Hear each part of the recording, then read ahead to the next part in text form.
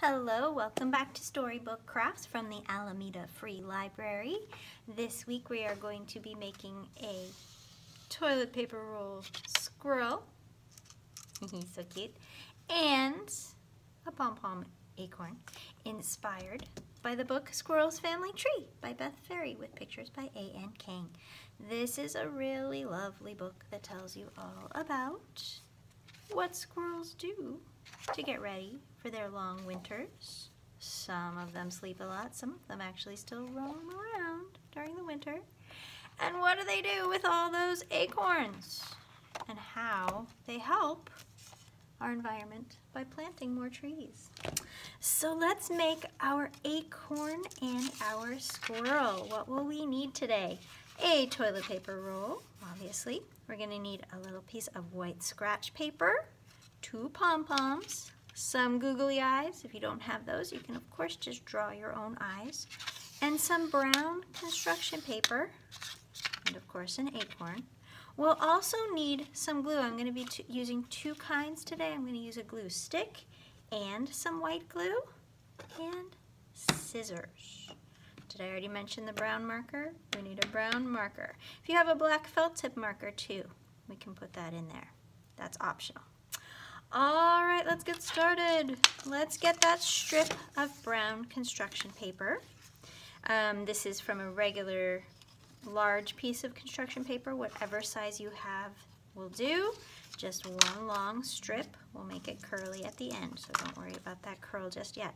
So go ahead and get your construction paper ready into the strip. Let's start with the white scratch paper. That is how I made the body here. So I will make a body shape. I'm going to line it up with my toilet paper roll and maybe use my brown marker here to decide on the shape of the body for my squirrel. Just like that. That looks great. All right, and then I'll cut it out. And I will make sure to cut inside the line I just drew, because that line's a little messy. When I cut inside of it, we won't even know. There we go. There's the body of my squirrel.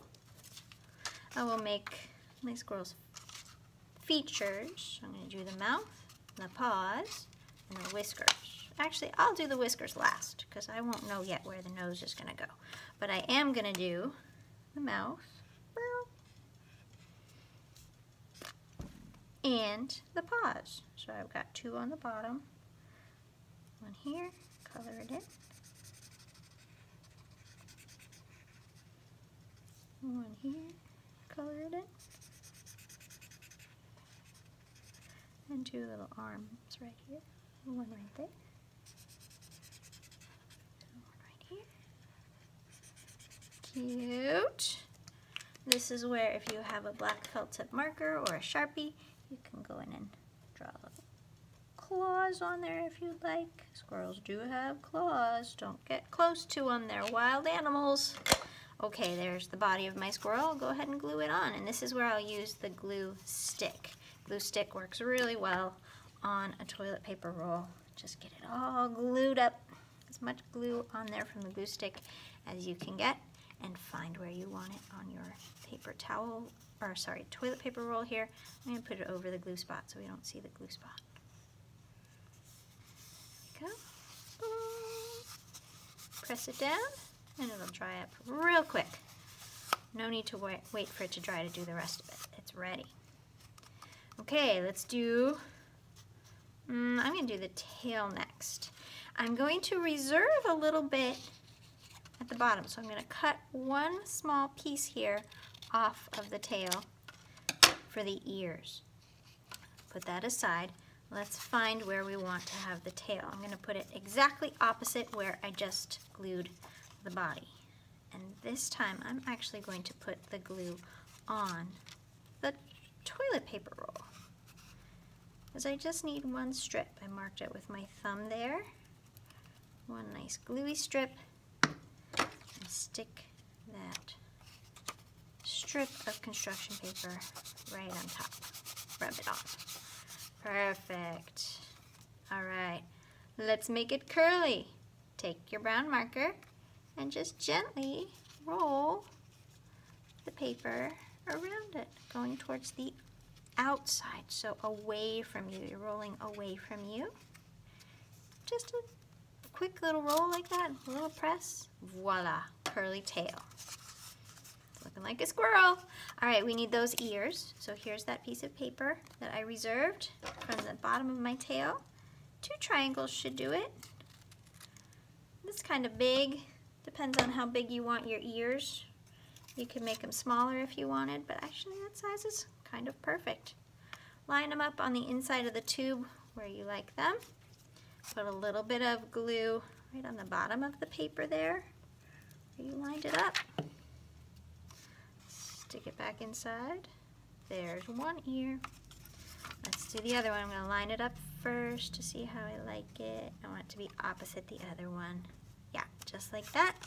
So I'll put a little bit of glue right here. Stick it inside. Okay. My squirrel has ears. Now my squirrel needs a pom-pom nose. And for this, I will use the white glue because it's a little easier to stick a pom-pom with that white glue. So a nice blob of white glue. There we go. Stick that pom-pom right on top.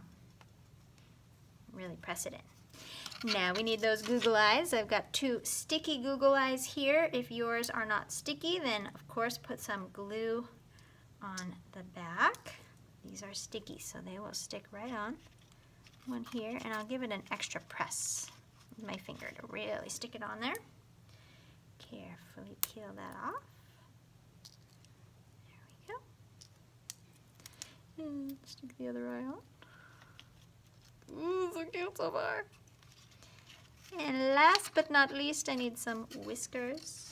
Get your brown marker and draw those cute squirrel whiskers right there next to your pom-pom nose. That's why we did the whiskers last, to make sure we knew where the pom-pom was going to go. The squirrel is done. He's so cute. He stands up. You can make yourself a whole little family based on our book, Squirrel's Family Tree. If you have more paper towel rolls, they can all look different. Maybe some of them will have smaller bodies, larger paws, smiley mouths, whatever you like. Now let's make this cute little acorn. You want to go on a nature walk and find yourself an acorn. There's all different kinds out there. You want the one that has a little hole inside of it so that you can stick the pom-pom inside. And again, we're going to use the white glue for this one. It's going to go really quick. Nice gloop of glue in there, just like that. Fill it up and then stick the pom-pom inside. You can even use the tip of your scissors or a pencil to help you stick that in there so it really stays. There we go, so cute. Okay, let it dry and you'll have some cute little acorns to match your cute little squirrel. Yay! See you next time on Storybook Crafts. Until then, please check the library for all the great books we have on squirrels and autumn, and trees and leaves, and Squirrel's Family Tree, which is one of my favorites. See you next time. Bye-bye.